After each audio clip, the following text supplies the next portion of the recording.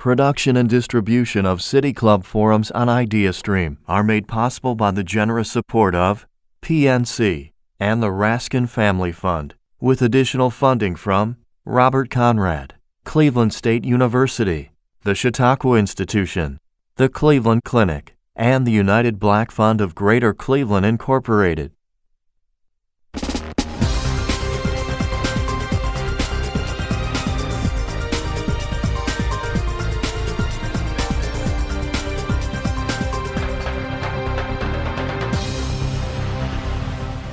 Somebody's got to do it. Right.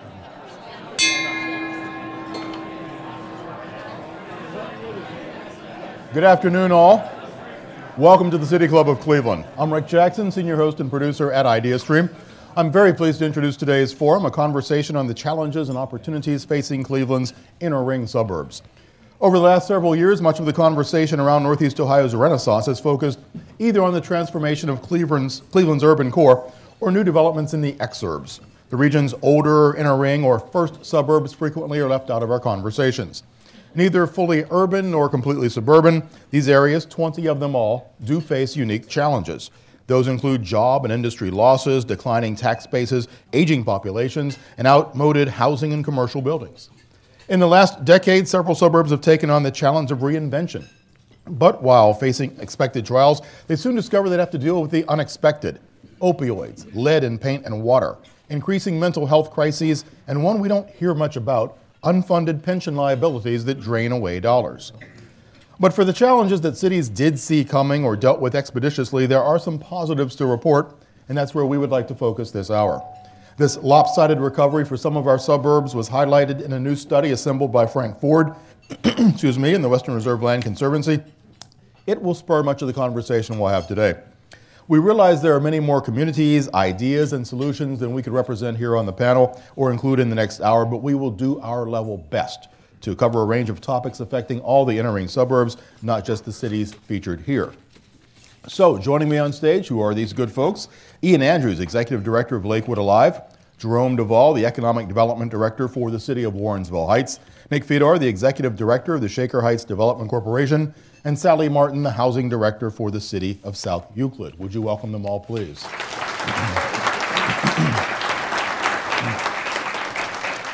And we do know there is so much uniqueness, but at the same time, there's so much that is shared, and hopefully we can teach some things from some to others.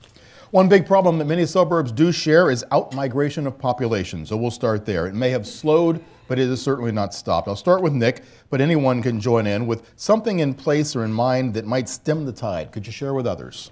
Sure. Thank you, Rick.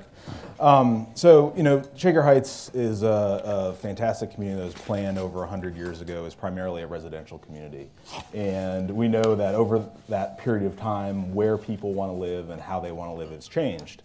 And so that's certainly impacted the community in Shaker over the past decades. And so, the city, to its credit, along with partners such as ours, are trying to kind of reinvent the community to stem that decline that you mentioned in terms of population by creating more mixed-use opportunities, more different environments for people to live, different housing products, more commercial activities, more amenities that are walkable. So not necessarily trying to imitate a more urban environment, but to add amenities, add the commercial tax base to draw new folks in and keep folks there. Ian, Lakewood's the most populous of these communities up here, and you've done a good job really keeping the folks you have there. How so?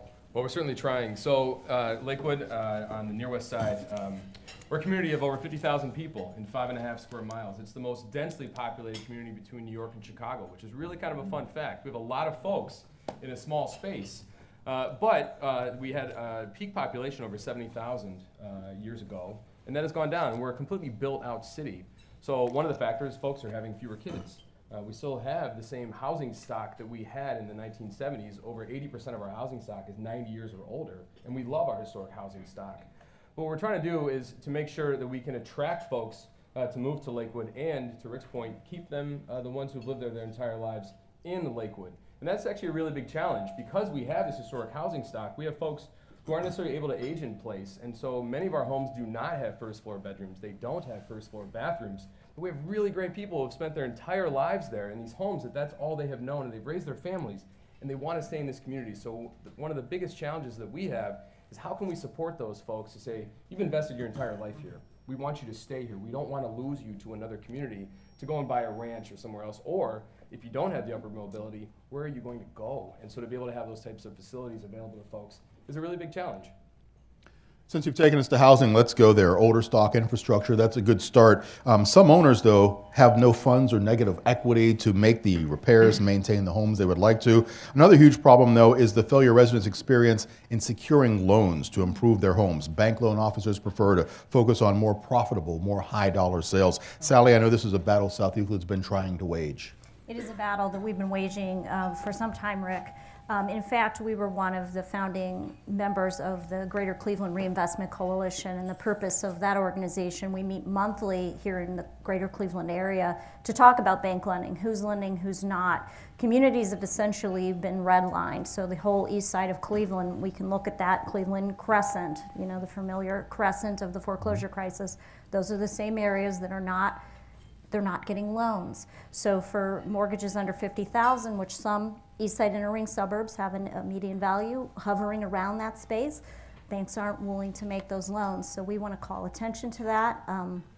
There's a tremendous opportunity right now in Cuyahoga County as they're renegotiating all of their banking relationships. So we feel very strongly that as municipalities and as a county, we need to place our money in institutions that are going to be meeting community credit needs. So we're waging that plea. Talking with Jerome earlier, Warrensville Heights is just seeing a housing kind of a boom right now, and it's a good thing. You've got to share how this is working. Well, I can tell you that Warrensville Heights, which represents 4.1 mile radius, about 13,500 population, we have done a tremendous job on our new housing stock with a little over 200 new houses brought in. Our median income right now for our housing value is setting right at $81,000. And I tell you how we did this was really by really assembling land that was just unused land, repurposing that land, and developing that land, and I think this is key, at an affordable price. Because one of the challenges that we have seen is the prices all over. Sally talked about loans and redlining. What we've had to do to combat our aging housing stock is put into place like exterior maintenance programs, where we are out of the city general fund, we're putting $30,000 into that program with a 2 to 3 return, where there's a investment of over $100,000, and trying to meet people where they are. And I think that that is critical. But our success really began probably 8 years ago when the mayor took charge and really start laying the foundation in some of those institutional anchors. Different situation in Shaker Heights where you don't have land you can gather for big developments, but you have lots that you've split and areas where one house has been missing for a while that you've filled in. It's a different way of doing things. Sure. No, there certainly is opportunity for infill housing in the community. Shaker Heights is built out similar to these other communities. And our population of about 28,000, there isn't a lot of room to spread out, so to speak, but there are those strategic opportunities to infill where there is. Would it work for everybody? I don't think it's a one-size-fit-all solution. It has to be responsive to community needs. It has to be accessible, affordable, and equitable. A positive, or at least a different approach to restoration of the good old days has been the introduction of community development corporations. Not all the suburbs have them. You do. You work with one. Game changer? Absolutely. You know, the commercial districts in Shaker Heights, there's only really 2 primary commercial districts. One on the east side of the community where it's Van Aken and Warrensville. There's been a great new development and repurposing of that commercial district by a private sector developer that's added new office, retail, and apartments. On the west side of the city, the Chagrin-Lee area, a little bit different commercial market where there's more professional services and service-based businesses, where really we see an opportunity to really support the businesses that are in that area and attract new ones to really build that commercial district and be responsive to community needs in that area of town. Mm-hmm. Sally, One South Euclid, nonprofit citizens group, represents neighborhood leaders, about 10 years old now. Has it made a huge difference? It's made a tremendous impact. So one of the things South Euclid was very fortunate to receive, and we won grant funds from HUD Neighborhood Stabilization Program back in 2008, 2009. We launched the Green Neighborhoods Initiative, where we were retrofitting bungalows to reinvent our housing stock. Because as we've all discussed today, we have aging infrastructure, aging housing stock, and that housing typology may no longer appeal to a modern buyer. So we worked with designers from the Cleveland Institute of Art to reimagine what our bungalow housing stock would be, and also demolition has provided a unique opportunity for us to do infill new housing. So we did it first with the Green Neighborhoods Initiative. We built 2 houses on 40-foot wide lots. We wanted to show what we could build sustainably and what we could build for under $150,000. Green built under $150,000. From us doing that, we've now gotten about 30 new units of housing in the city. So about $7 million of housing has developed since 2010. So overall, we've had $60 million of investment in our neighborhoods since 2010, which is amazing. And the nonprofit helped take that work forward. So through the nonprofit's efforts, we launched the Build, Grow, and Thrive residential resale program, part of our rebranding of the city as, come together and thrive in South Euclid, which we love as a tagline. But what we did was we found opportunities with tax foreclosure, so properties would come back to the city's land bank. We were very aggressive about pursuing that on vacant and abandoned parcels. So as those properties would come to the city's land bank, there would be an option agreement issued to our nonprofit One South Euclid. So One South Euclid has done about $7 million of redevelopment of residential properties, either homes that have now been renovated and resold to owner occupants, or land that has been resold for redevelopment. And as Jonice mentioned before, that money is going right back into the community in the form of neighborhood grants for home repair, for senior snow plowing and grass cutting, and also for storefront renovations. So we've had $100 million of commercial reinvestment in little old South Euclid since 2010. So we're a little city, but we're doing some pretty amazing things, and One South Euclid is our essential partner in that work. For the 16 inner rings who aren't up here today and who don't have a CDC, is that something you say they should look at sooner rather than later? Yes, I do, and I also think strategic partnerships such as what Mayor Blackwell is doing with Slavic Village Redevelopment Corporation, they're running a program similar to ours in Maple. They don't yet have a CDC, but they're going to be doing the same activities by collaborating with agencies that are already there. So if a city isn't inclined to start their own 501c3, I think there's many, many ways we can all work together. Rick, if I may, I think it was really insightful that in 2004, the city of Lakewood and the Chamber of Commerce came together to form Lakewood Alive. We're celebrating our 15th anniversary. And initially it was solely as an economic development organization focused on revitalizing our commercial corridors, specifically in downtown Lakewood on Detroit Avenue. But over time, our mission is to foster and sustain vibrant neighborhoods. And we want to do that citywide, but not just on the commercial side. And we've grown from just beyond downtown of helping small businesses throughout the entire community on our streetcar suburb primary corridors of Madison and Detroit. But housing outreach, housing is the economic linchpin in Lakewood. It's critical that we maintain and sustain our housing stock.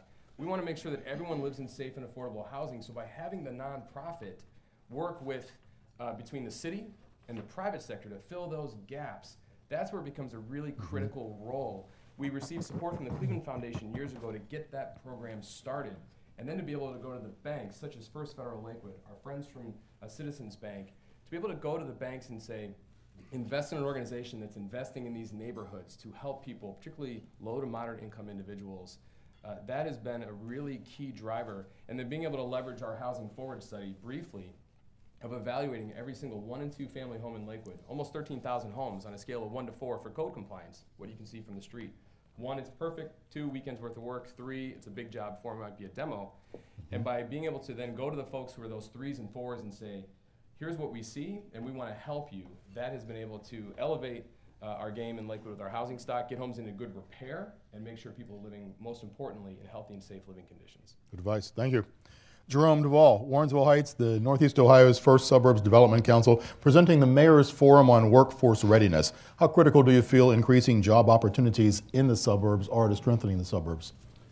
Well, I think if you just look at what Amazon has done right in the Tri-City area with bringing over 26 to 3,000 some jobs, has given a tremendous boost to the inner ring suburbs. I think one of the things, though, is the skill gap is what we're seeing and what we're hearing in the light manufacturing. Because we're a light manufacturing industry in Warrensville Heights, that is a real challenge for us.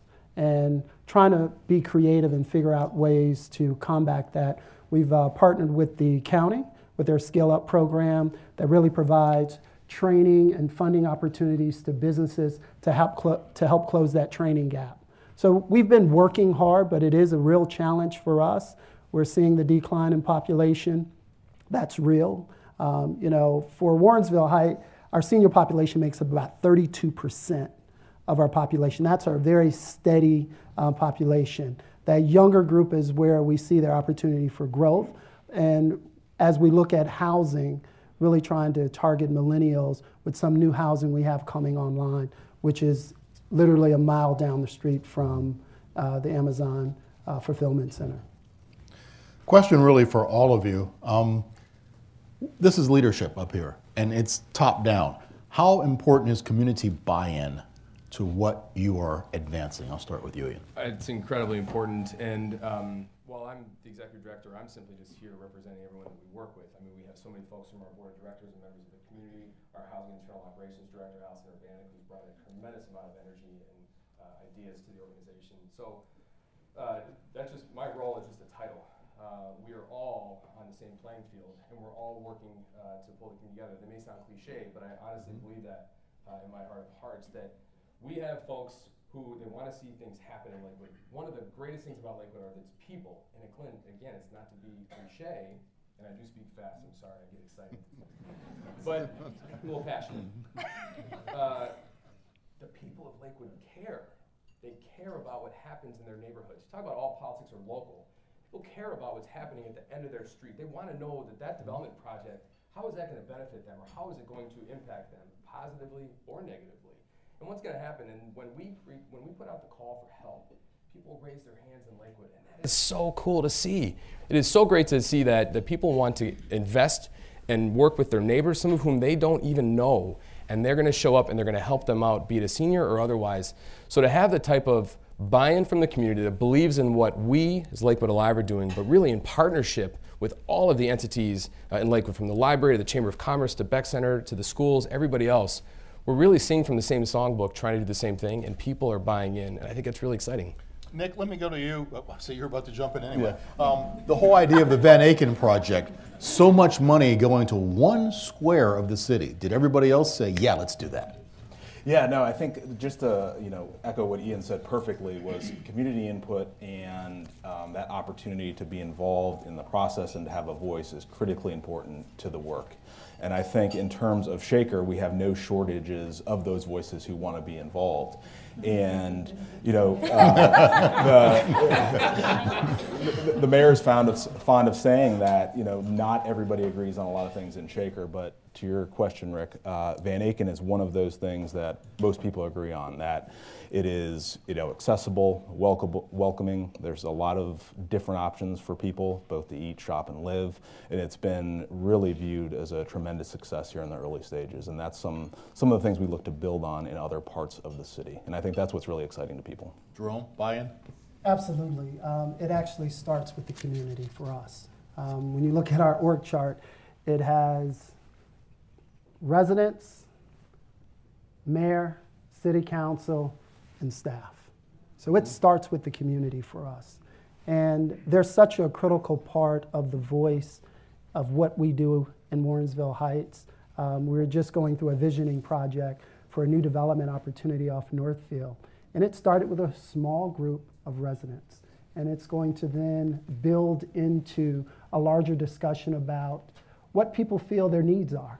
And really making sure that everyone is heard from all corners of Warrensville Heights, not just the voting base, but also those individuals who might not be as affluent and may not be as engaged. We're inviting everyone to the table because we feel that everyone has a voice. Sally, you want to weigh in? I would say absolutely. Mayor Wheelo is very committed to doing what we call, honestly, it's community organizing. And I honestly don't think too many cities over the years have done community organizing. We have found that we need to be in the community with the residents at events, forming block groups, getting people engaged, and we use an appreciative inquiry type process when we bring people together because we want to hear what they have to say. And that's informed all of our work. It's informed starting our nonprofit. It's informed all of our master planning process. Absolutely critical, and I would argue with Ian that we have maybe the best residents. Absolutely. We have the best residents in Northeast Ohio. So we're called the friendly city. I think that... Sally, we'll meet in the parking lot. Let's go to that point, because it's interesting that three of you up here are contiguous cities. Right. So you do kind of have to deal with each other, work with each other all the time. How important is it that we have that give and take, because what you're doing doesn't stop at the borders? Anybody can go first. I think we have to stop looking at municipal borders. They're meaningless.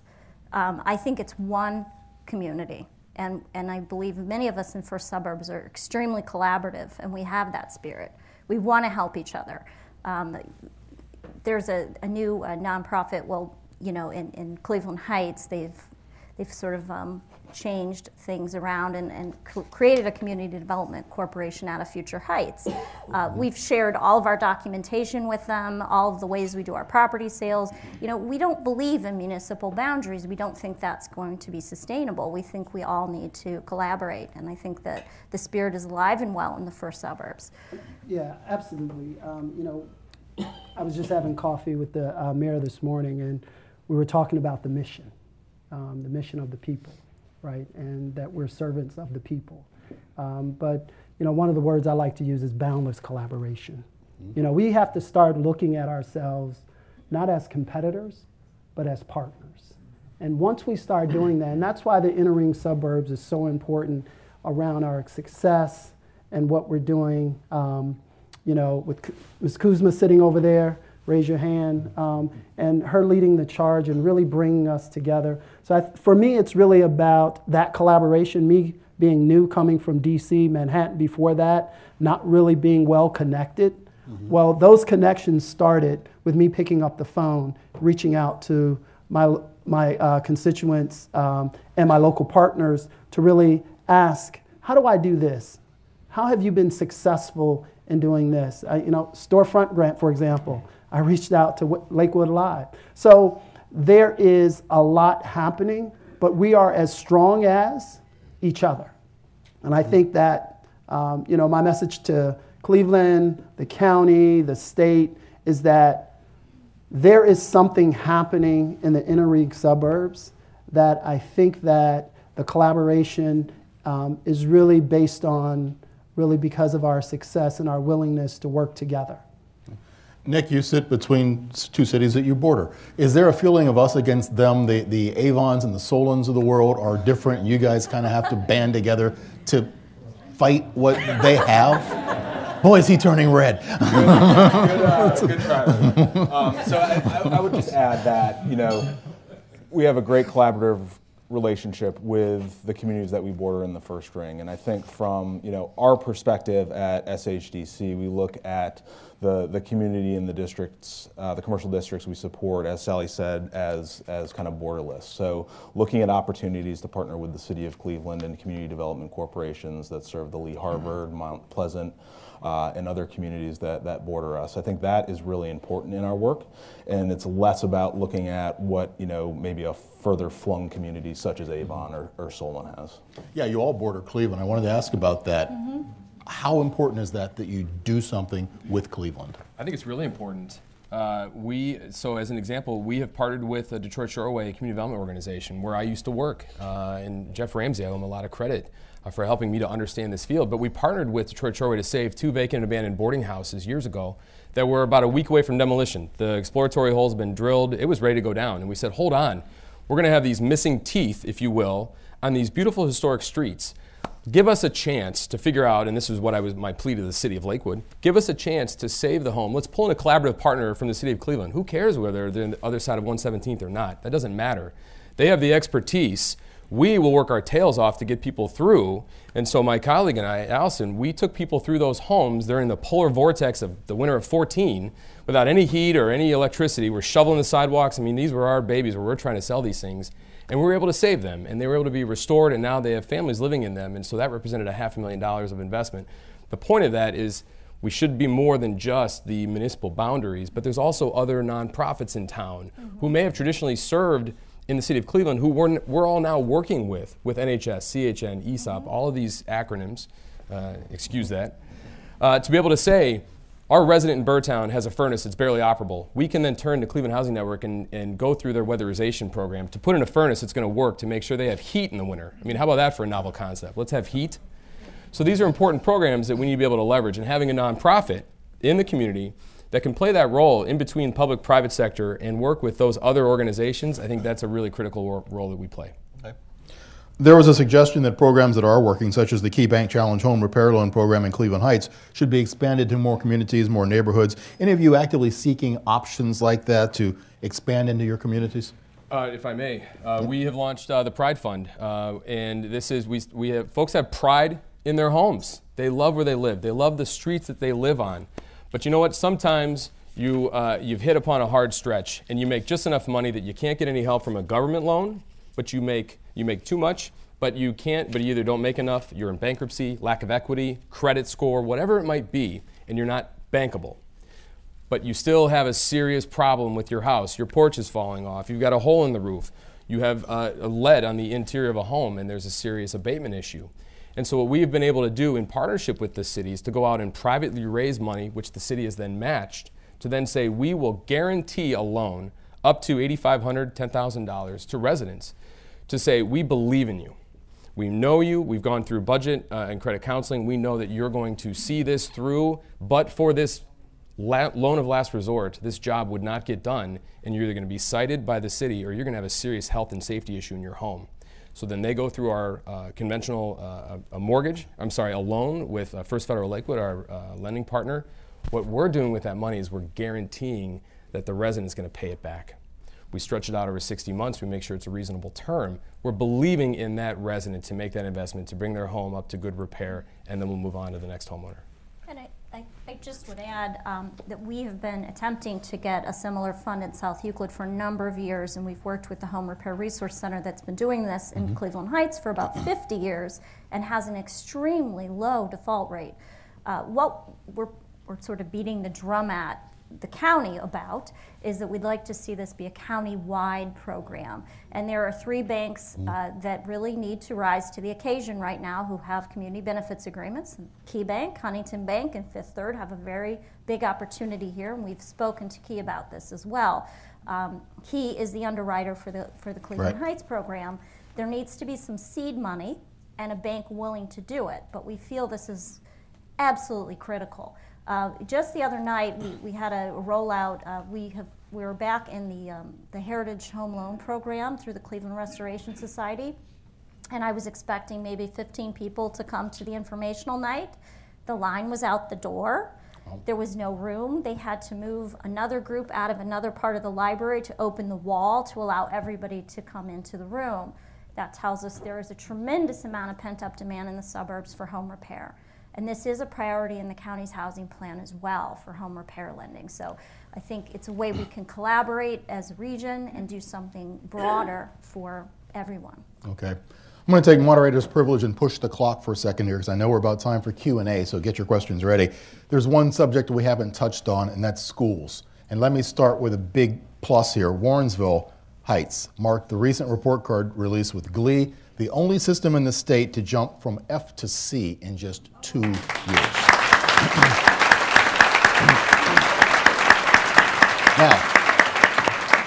That said, how important, look at him beam. How important is the school system and what you're trying to do to make people look at the city differently, to bring people into the city, to bring business into the city? Absolutely. Perception matters, right? But there's three things people think about when they move into a community. School is on the top of that list. And Superintendent Jolly, the school board, the mayor, the city council has worked together and really supporting that mission. And, you know, when I heard that we had just did something that has never been done, I don't think in the state of Ohio or anywhere else, you know, it is time for us to tell our story. It is time for us to brag just a little bit about the success that we're having. You know, we're building a brand new facilities across the city. Pre-K to 5th grade, middle school and high school. Oh, by the way, the pre-K to 5th grade, the school funded it out of its own budget. So they didn't go for a levy. But we did have to go for a levy for the middle school and high school, right? Passed at 77%, the highest ever. So when we talk about community, when we talk about collaboration and partnership, we're doing it. We're doing it in Warrensville Heights, but we could not do it if we were not working together.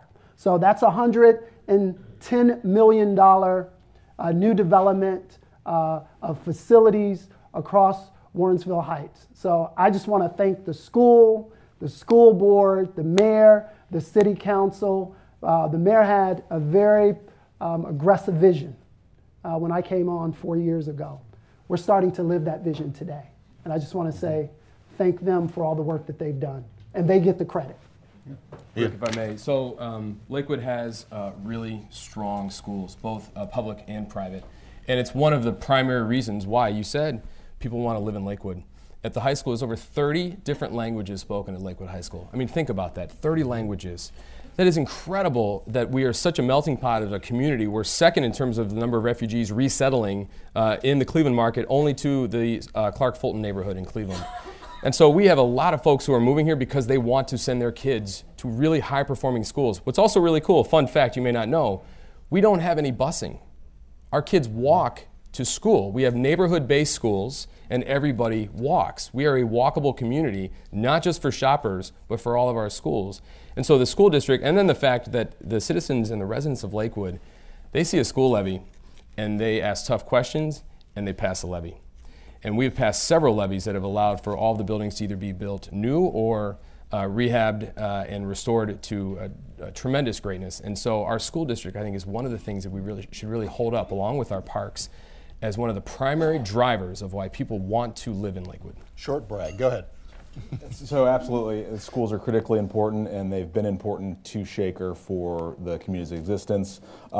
It's one of only a small handful of international baccalaureate accredited programs in the state. We have walkable schools as well. We do have buses too, but we have neighborhood walkable schools. The community's really never seen a levy it didn't ask tough questions on, but didn't like. It has a remarkable history for passing levies and investing in schools, and that will continue, I think, and continue to attract new residents. Sally, I guess my question is, do cities pump their schools first to get people to pay attention to everything else? Well, I have a little bit of a different take on this, and I think we perhaps spoke before. I started a blog, the selexperienceproject.com. Why did I start the blog? Our schools went from 80% white to 80% black in 14 years. And the white flight from our schools does not mirror the population of either community in which they serve. Our communities are not majority minority, yet our schools are. Why is that? I wanted to dig into that a little bit more because I think it's a true perception issue. And having talked to realtors and gathering realtors in South Euclid every year for a half day to talk about what's on their minds and what's going on with property sales, school perception was viewed as very negative. I was told when I moved to South Euclid in 2001, don't use the schools. You're going to have to send your kids to private school. And I didn't dig into that until my son was getting ready to go to high school, and he wanted to go to Brush High School. And my husband and I were thinking, well, why? You know, we've been sending you to private school. We hear terrible things. about the public high school? Well, he went, he excelled, he loved it, and I learned something. And the mayor's children also went to the SEL schools. You know, so we knew the schools, we found firsthand the schools are great. Schools are amazing, they really are, but there's more to it than that. In doing the project, which is a storytelling project, I wrote an essay called The Problem No One Talks About, and I called Mayor Wheelo and I said, are you sure it's safe to put this out online? And she said, go for it. You know, we have to start talking about these things. So we did, and it was widely shared. It became strangely popular outside of our school district.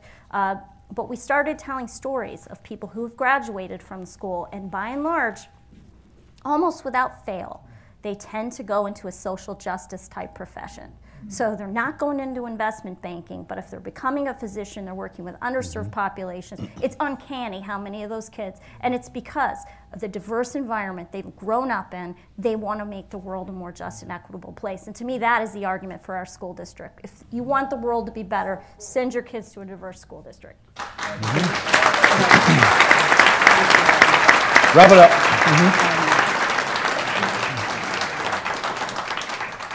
So Rick, while we're bragging, I just want to brag a little bit more. You know, so with the new facility plan that's being rolled out, the pre-K to 5th grade will be completed by October of 20.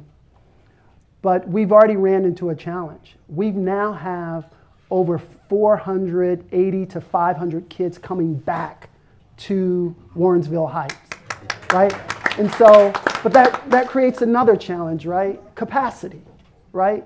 And so right now we're thinking about having to expand the existing schools that we're already building.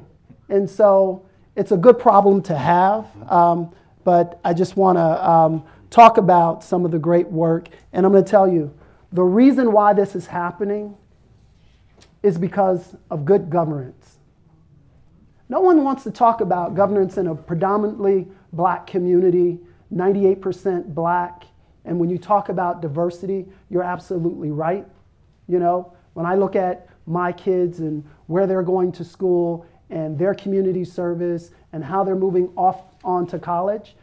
So diversity is important, but let me tell you, perception becomes reality even if it's not based in truth. For sure. Perception becomes reality even if it's not based in truth.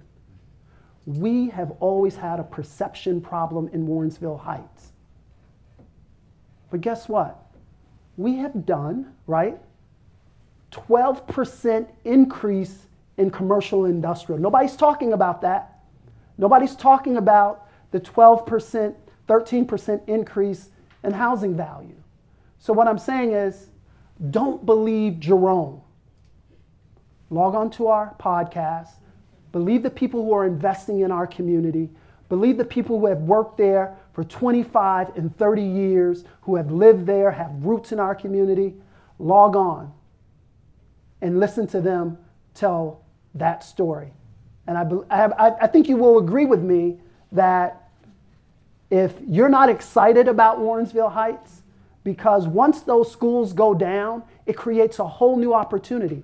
Another 25 acres of redevelopment opportunity exists because we're moving from 8 schools down to 3 schools, right? So it creates a whole nother opportunity. Schools are so important and critical to any community as you think about building that community up and moving it forward. And I'm all for future forum right there. We need to talk schools more so. Thank you all.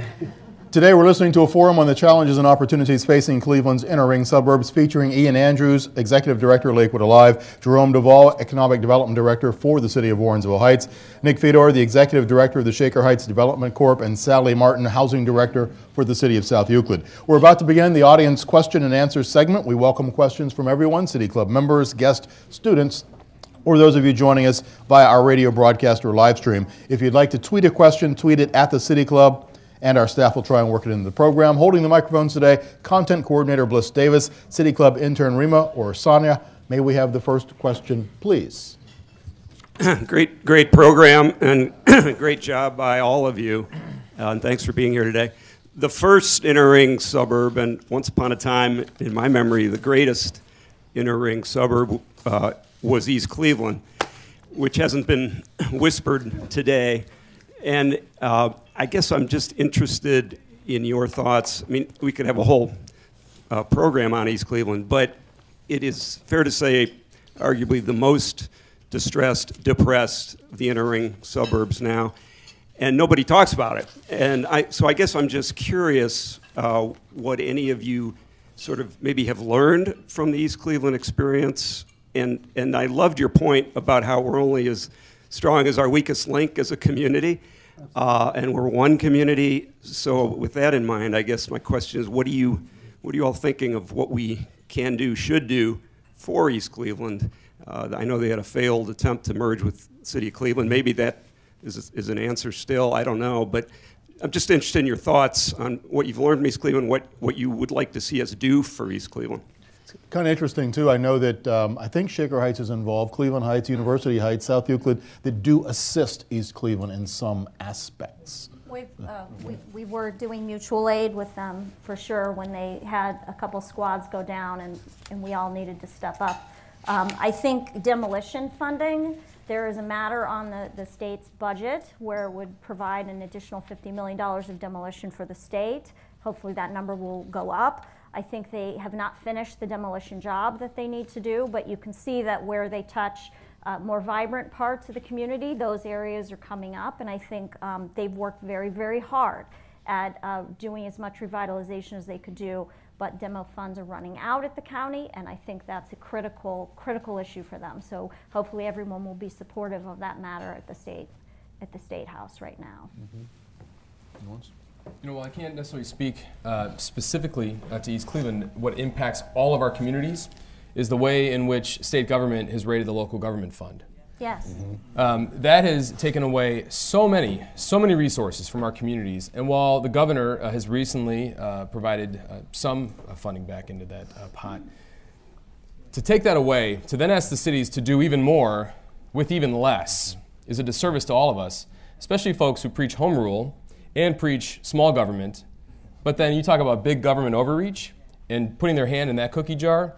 So I would encourage everyone to, we need to get those funds back. They need to come back to the communities in which they are beginning. Thank you. Question where? Here you are. Right now, outside on Public Square, there's the climate strike demonstration where a lot of young people are asking us to please stop burning fossil fuels so that they'll have a world that they can live in instead of doing Hunger Games type things. And the question that I have is, you know, many of your communities are built around public transit or benefit from it. Even today, what are you doing to get people out of their cars? Are you asking the reps, the suburban reps on the RTA board for more local funding? Are you building protected bike lanes? Are you investing in transit-oriented development? What are you doing to help address that crisis? I'm sorry. I know we're all loving transit, right? And Mayor Wheelo was on the RTA board. We have a complete streets plan that we've been working with NOACA with our neighboring communities, a TLCI grant. We need funding for that, however, and unfortunately in the state of Ohio, getting Department of Transportation funds is a bit of a trick for us. But I think by their own nature, inner-ring suburbs are inherently sustainable. They are the inherently sustainable choice for living. You have access to transit, you have true walkability to amenities. It is our strength, it is our best selling strength, and I think we are wise to help refurbish our core and build on those strengths. Yeah, I would just add to that in Shaker, transit and multimodal options are extremely important, and especially in our commercial districts where we're well served by 2 fixed rail lines. And the businesses and development that we are trying to incentivize and promote in those commercial districts all focus on less on the car and more on people getting to those places either by foot, by bike, or transit. So it is something that the Shaker Heights Development Corporation is really advocating for and promoting in the community. So the bus must stop at the Warrensville line, because that is one of our challenges, I think, is that we have to and this is my call to action to RTA. We have to do a better job with transportation and connecting communities, because the majority of the people in our community, 40% of them, do not drive.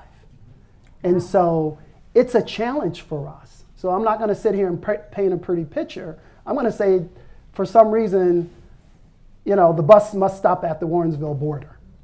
We need to connect the two. We're sitting right next to Van Aken, right in between Pinecrest, and there is over 3,000 jobs sitting right on the corner, right?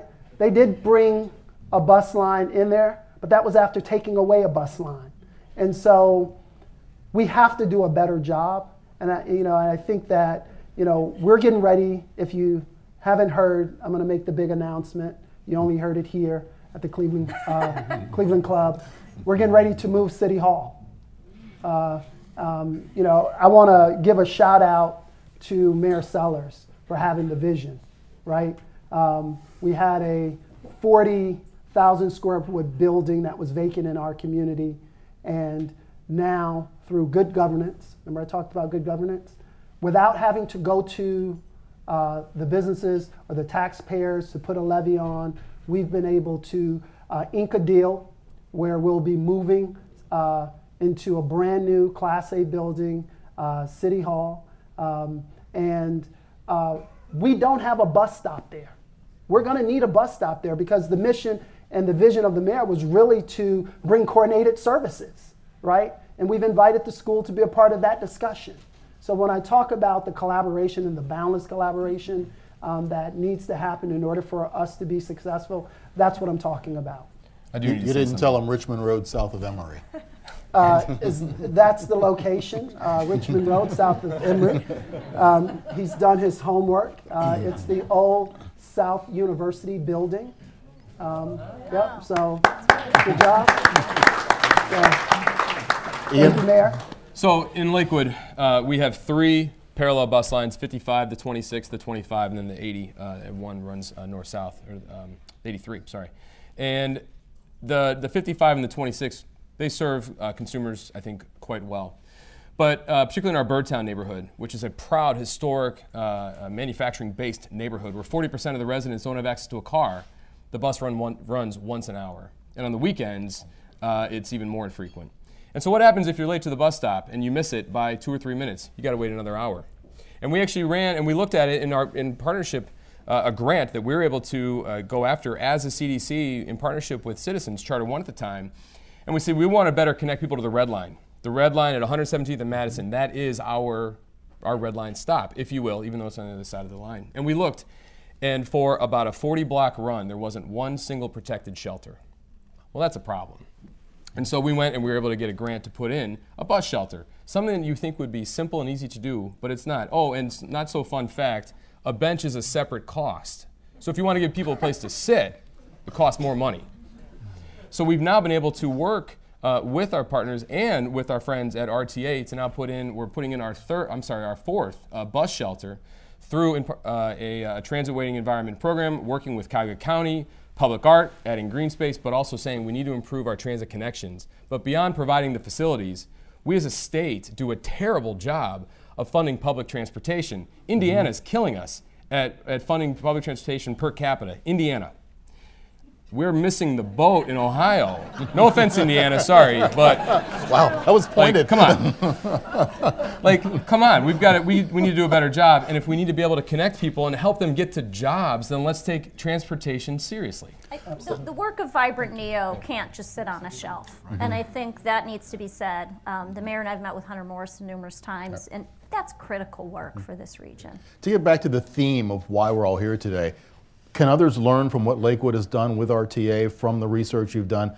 Can they just come to you and say, hey, help us out here?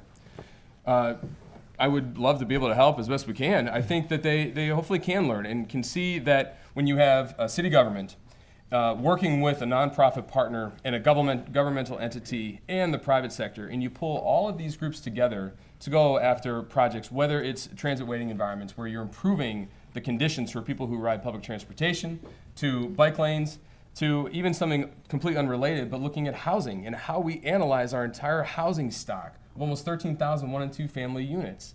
That's a big undertaking, but that's a big reason why we've seen a lot of success. We've had folks now investing in their homes or coming to Lakewood Alive, or our partners saying, we need help and we're not sure what to do and we don't have the funds to do it. So we're now able to at least try to connect them to those resources. However, on the flip side, I will say it's a double-edged sword. We also have to keep affordable housing in mind. It's not all rainbows and sunshine as housing prices go up. We need to make sure the people who live in Lakewood and all of our communities can stay in those communities and that we're accessible to people who want to move into our communities. Deep dive off one question. Thank you for that, sir. Next.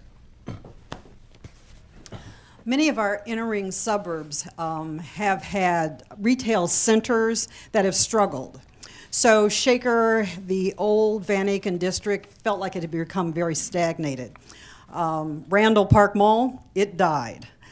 Severance Town Center is dying. So for those of you who have done retail center redevelopment, what has been your thought process in determining what businesses, what retailers to attract? And then what was the timeline or the time frame from planning to completion? Let's start with Sally, because I guess you've got the Marks Plaza on Mayfield there that just Yes. came through a renovation. That was just renovated. Also, Cedar Center North, which had become extremely blighted, full of rats. It was horrible. The city actually had to intervene and ended up buying that real estate and then having to work with developers. And it was a big risk for us, but it did pay off. And obviously that area is very vibrant today, and it borders University Heights, and they have Cedar Center South. I think a city has a role to play, but a city doesn't have all the control.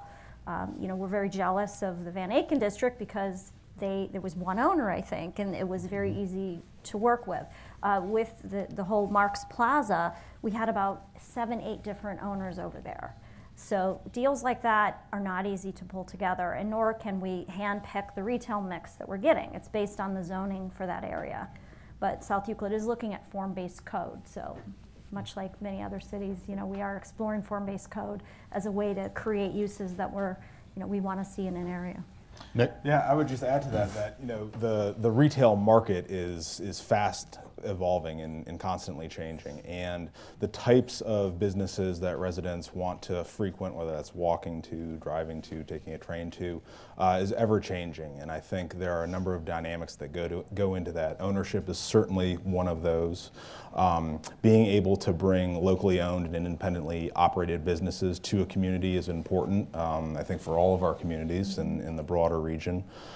Bringing concepts that are new to market that may be regional is important, but having a unique flavor and an authentic flavor, I think, is critically important to differentiating from some of the larger big box centers. I can tell you, our strategy has been to acquire, clear, and hold. Hold until you have a plan. And I think that that's where most of us fall short, is good planning. And so what we've been doing is really starting a visioning process. We have on Northfield, right next to the new school campus that's going to be built. We have about 25 acres of contiguous land there. And part of the challenge is multiple owners, but we have slowly, over the past 6, 7 years, have acquired that land, and now we're looking at planning. But I'm going to tell you, one of the biggest challenges is infrastructure costs. So I've had a lot of call to action this evening.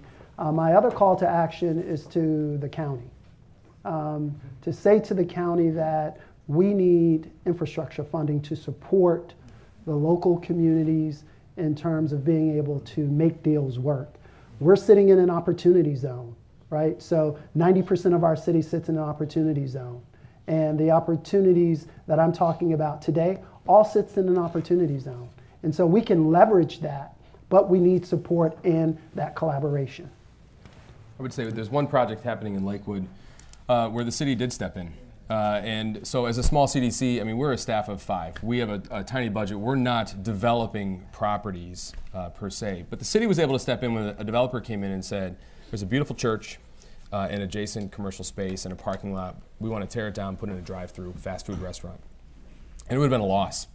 And I applaud the city for stepping in and saying, that there was a legal way for them to do so based on drive-through ordinance that we have. You can only stack so many cars, and I applauded them for having that in place, because then the company said reasonably we would not be able to meet that threshold. So the city then stepped in, purchased the property, and then to be able to put out the RFP to developers to say, what will you do with this property? You need to have a plan. Absolutely. And we will look favorably upon historic preservation, which we appreciate deeply in Lakewood. And so to be able to secure the site, to have the control, to then move forward with something that is going to, we hope, incorporate historic preservation, that's a big deal. We will have to leave it there. The state, the county, RTA, all on notice today. Thank you for that. The community partner for today's forum, 1 South Euclid. Additionally, we welcome guests at tables hosted by Citizens Bank, the City of Cleveland Heights, the Cleveland Clinic, First Suburbs Consortium members, the NRP Group, the Northeast Ohio Regional Sewer District, and Ohio Guidestone. Finally, we welcome students from Shaker Heights High School. Support for student participation in City Club forums comes from the William M. Weiss Foundation, with additional support from the donors you'll find listed in today's program. We're happy to have you all here. That brings us to the end of today's forum. Thank you, Mr. Andrews, Mr. Duvall, Mr. Fedor, and Ms. Martin. Special thanks to our City Club members whose financial support makes our work possible. To find out more about upcoming forums and how you can support the City Club, visit us online at cityclub.org. This forum is now adjourned. For information Thank you. on upcoming speakers or for podcasts on City Club, go to cityclub.org. Thanks for your interest. Take care.